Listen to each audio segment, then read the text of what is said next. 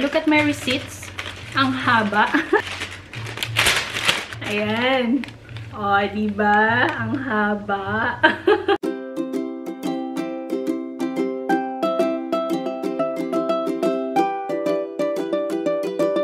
Goedemiddag, groetjes uit Nederland.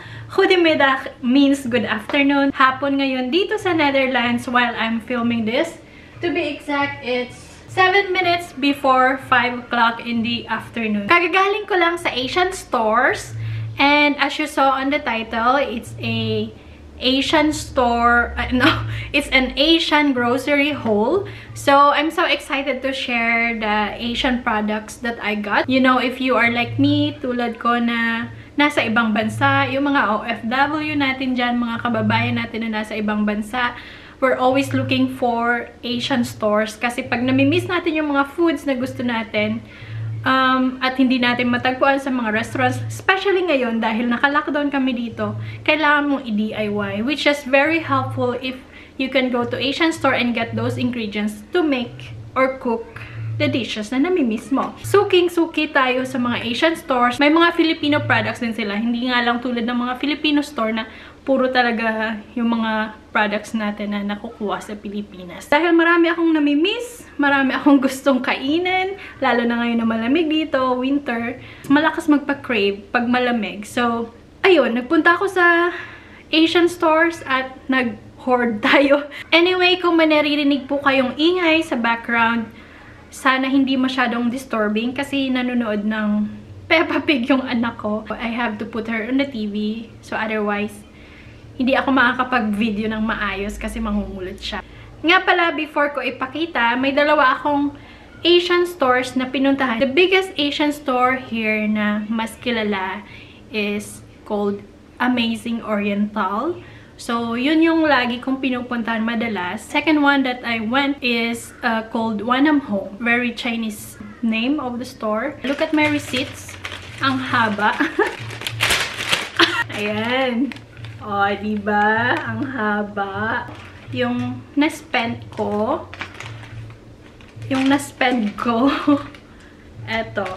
I spent 37 euros and 50 cents. Ayan na. Ano yung bata? Wait lang. Yeah? Leandra? I'll go through all the groceries and I'll also say all the prices since may resibo naman tayo. So I spent 37.50 euros in Wanam Home supermarket and 71 and 82 cents in Amazing Oriental. So now let's do the groceries. Ang ating Asian grocery haul. So, uunahin natin yung sa Wanam Home supermarket na nabili ko. Lately, I've been craving for hot pot, lalo na malamig. And nakita ko yung friend ko nag-hot pot siya, mas lalo ako nag-crave.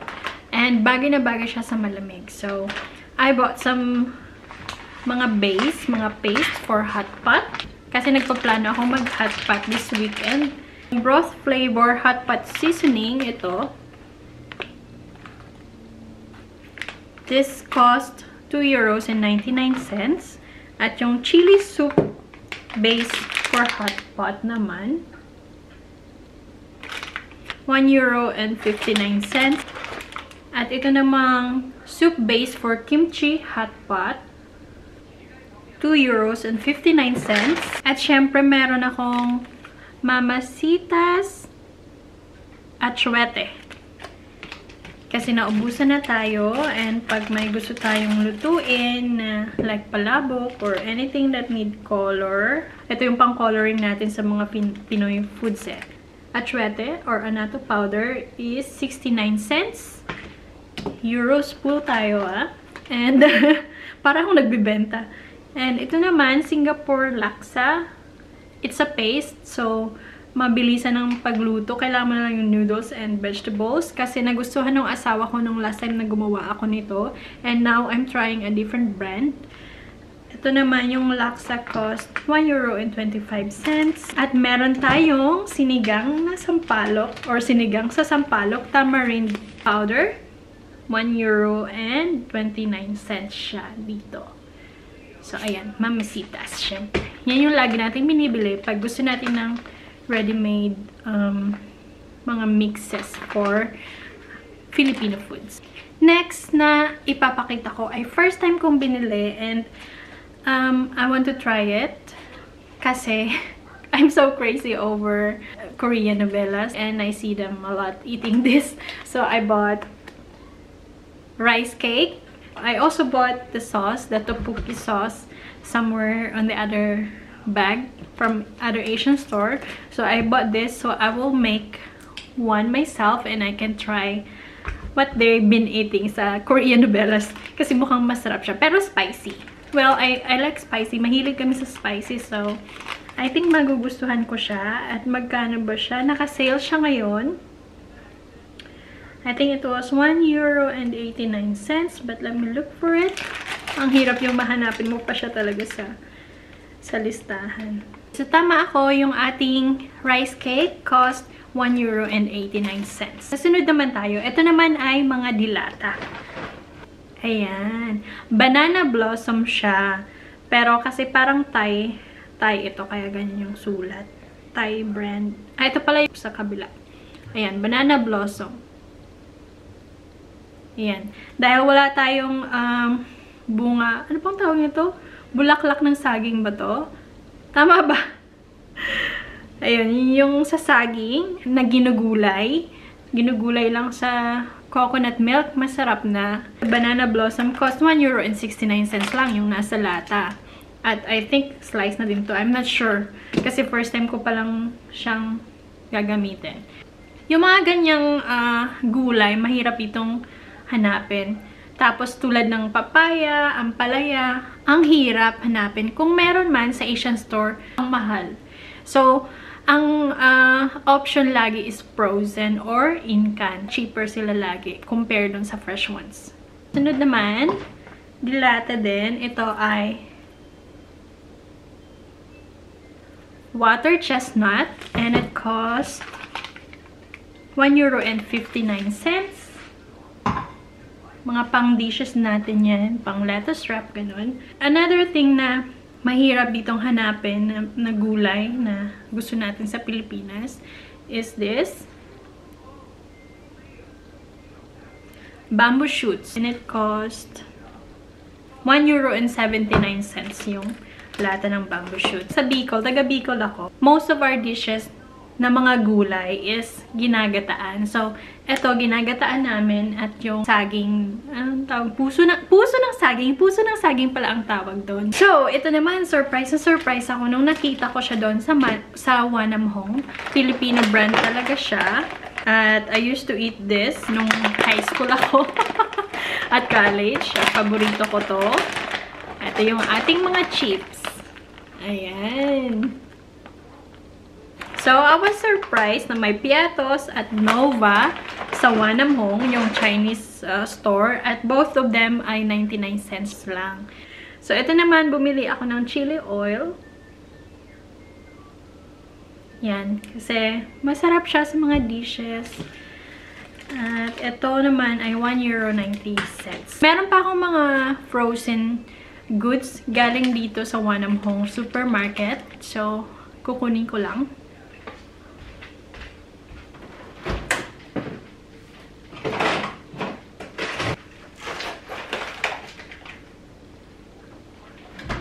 Okay, dito naman tayo sa mga frozen. Sabi ko nga, gusto ko mag-hotpot. So, of course, bumili ako ng mga nilalagay sa hotpot.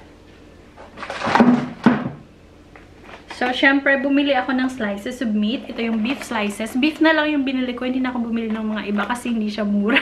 Medyo mahal. Ayan, beef slices siya. I don't know from which country is this. UK, Ireland, sabi dito. And this cost, yung beef slices, €6.95, diba? Mahal. So, pero marami na siya. Sobrang dami na. Ayan. Naka-roll siya. So, ilalagay mo lang siya sa hot pot sauce. And then, meron akong shrimp balls. Yung shrimp balls, €1.99. yung shrimp balls natin. And meron ding Thai fish cake. Fish cake siya. €1.99 din. Bumili din ako ng mushroom ball. €1.99 din siya. Lahat ng mga ganito, €1.99. And lastly, it's called chikowa. Chikowa. Parang chekwa. Chikowa. Sorry. Chikowa. So, ito naman yung made of fish siya. Parang fish ball, pero yung itsura niya parang ganito. Yung parang straw. So, kung craving ka ng soup, or tulad ko, hot pot, ayun, mabibili mo tong mga to sa Asian store. So, ayun, tapos na tayo sa Wanamhong Supermarket. Yun yung lahat ng nakuha ko doon, and total cost is €37.50. Move on tayo sa Amazing Oriental na groceries. Lumipat ako ng position kasi madilim na sa labas at madilim na din dun sa unang area na nagfi-film ako. So, nandito ako sa counter ng kitchen. Ito yung Amazing Oriental. At unahin natin yung mga nasa bote. Malapit na ang Valentine's at naisip ko, kasi wala akong ibang maisip na regalo, at mahilig yung asawa ko sa beer. At gustong-gusto niya din magta-try ng mga iba-ibang beers. Although na-try niya na itong mga beers na to, pero he don't always drink it so often. So I thought I will give him mga different kinds, parang international collection of beers. So bumili ako ng 5 international beers at from different countries siya. So ito first,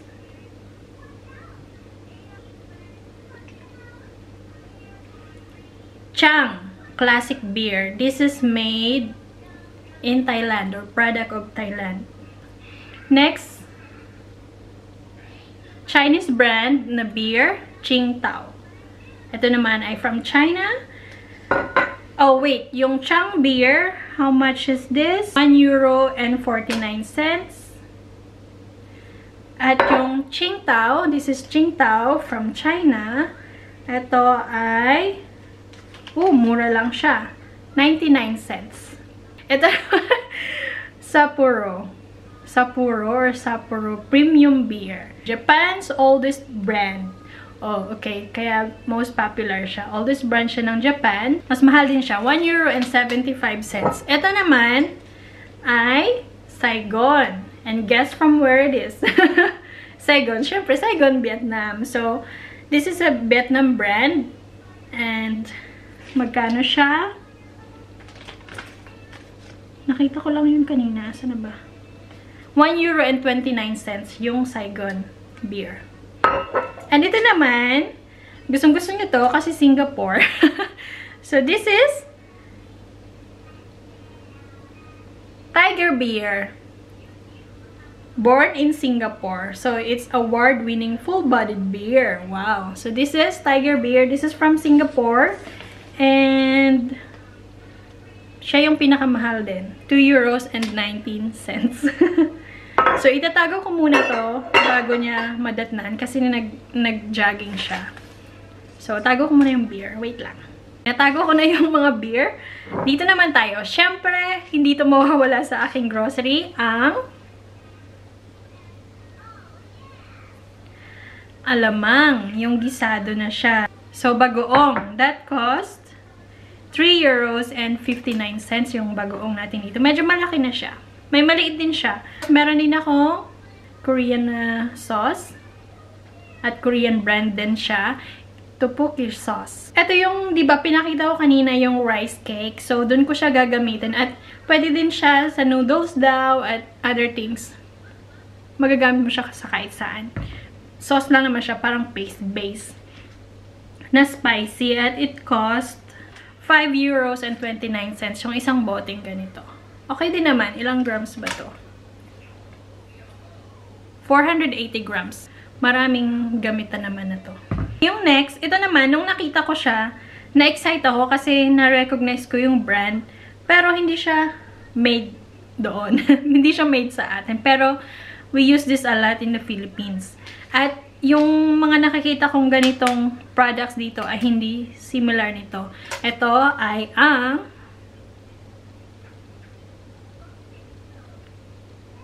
corned beef. Corned beef na yung may shredded beef talaga. At pure food siya. San Miguel Pure Foods. Pero, it says here na product of Brazil. So, ayun. Very similar na rin sa pure foods natin sa Pilipinas. I think, I'm not even sure, baka from Brazil din. Baka ito din yun yung galing sa Pinas. Pero, ayun, na-excite ako. Bumili ako ng isa kasi lutuin ko siya one time. At ito naman, cost, yung corned beef is €4.95. So, hindi rin siya ganun kamura, kaya isa lang yung kinuha ko. Yung sunod, itlog na maalat, pero hindi yung maalat natin sa Pinas. Chinese brand siya. Ito. Cook na siya. Cooked salted eggs. Ayan, Chinese brand siya. And it cost here, di ba yung sa atin yung itlog na maalat, pink, kinukulay ng pink. It has 6 pieces for €3.99. And each pieces, naka-wrap siya ng plastic. Naka-vacuum siya. Ayan. Ayan, naka-vacuum siya. Ayan. So, I always buy this. And actually, okay naman siya. Masarap siyang kainin with kamatis. Alam mo yun. So, masarap. Okay siya. Kaya kahit hindi siya yung Pinoy, masarap siya. Next naman, ito lagi akong meron sa bahay. Kasi, aside ng naluloka nga ako sa Korean. So, I'm more into Korean products din and foods. I love their foods. Ito, lagi akong may stock.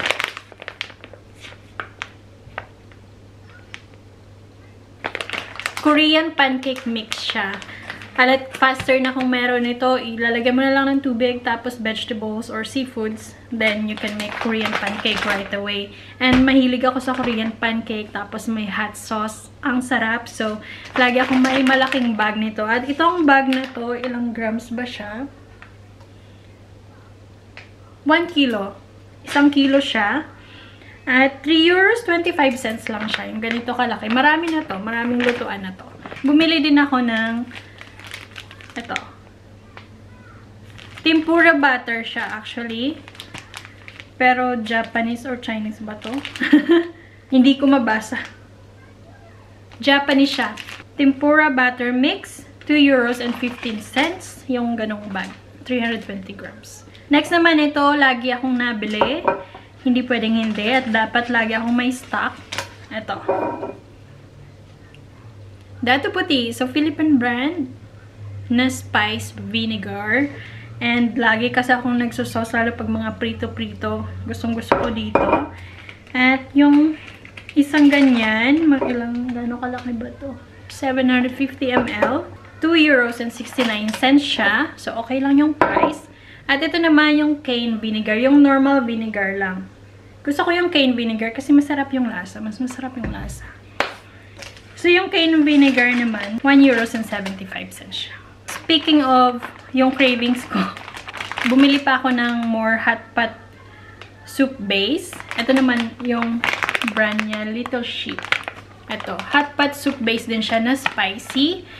And isa tong recommendation ng one of my friend here sa Netherlands. So, ayun, I wanna try this. Maraming sauces kasi yung yung hot pot. Maraming iba-ibang klaseng sauce. At, ayun, usually yung pan kasi may hati sa gitna. Tapos you can put to flavor ng sauce. So, ito yung one of the spicy. So, I wanna try this brand din. Para next time, alam ko na kung ano yung mas okay na para sa akin na mas okay na soup base for hot pot. This cost €3.95. So, ito naman, another curry paste. Singapore brand ulit na curry laksa paste. Laksa din siya tulad nung isang pinakita ko kanina, pero different brand. So, I want to compare the other brands as well. Of course, made in Singapore siya. Siyempre, we love Singapore and we miss the foods in Singapore. At nagustuhan din na habi nga ito yung gumawa ako ng laksa before. So, nag-stock up na rin ako. So, yung laksa paste, €1.55 yung laksa. And now, ito, roast red pork. So, pang marinate siya. Kung gusto ko ng Parang yung char siu taste. Ito. I think parang pantusino, gano'n. €1.25 siya ito. Marami na rin siya. Powder. And then, ito lagi rin akong nabili. Kasi namimiss ko nga from Singapore. Yung bakot eh. Yan. Ito yung soup ng Singapore na masarap din pag malamig. Tapos kinakain ko with rice. And yung isang plastic ng ganito, mayroon siyang isang bag para pang soup base. €2.19 siya. Bakot eh. So yung susunod naman, part of my childhood. Tandang-tanda ako kumakain ako ng ganito before. At nakita ko siya one time, bumili ako at naubos na. Ito, bumili ulit ako. This one. I'm not sure if makaka-relate kayo. Pero kung makarelate kayo, comment nyo lang sa baba. Ito, diba? Nakain nyo rin ba ito before? Kinakain nyo rin ba before? Yan. Kinakain nyo rin ba ito before? Ano siya yung... Ay, baliktad pala.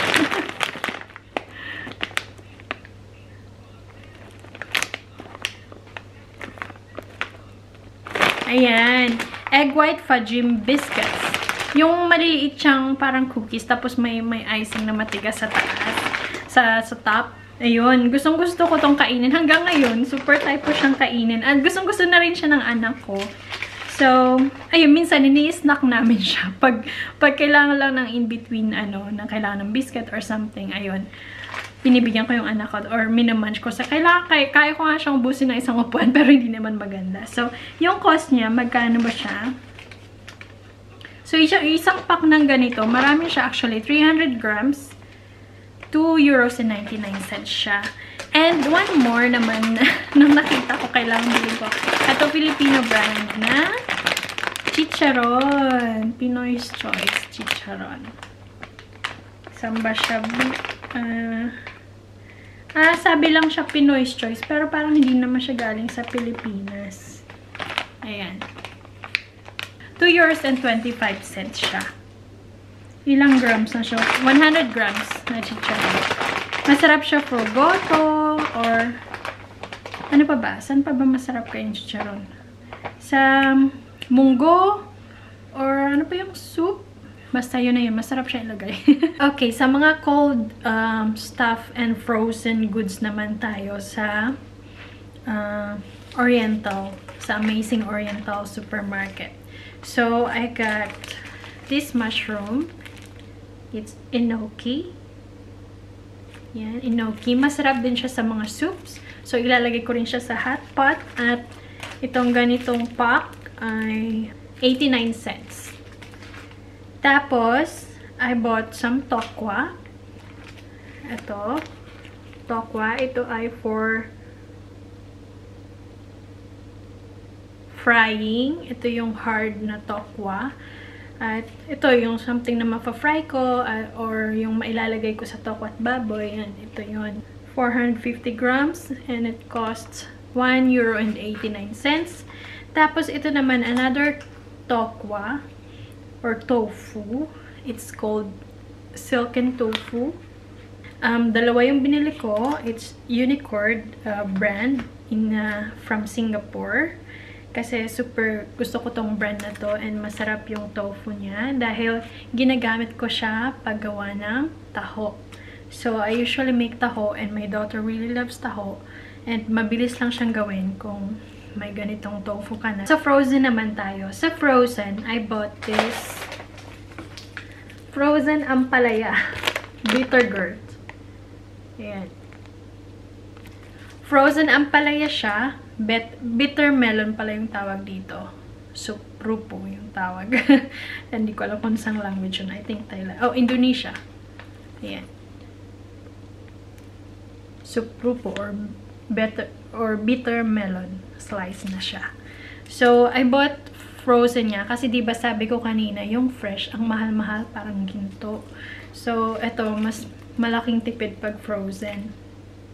Di-defrost na lang pag iluluto na. So, yan. Yung frozen ampalaya. Magkano ba siya? €1.99. So, a lot more cheaper. Punta naman tayo sa ito.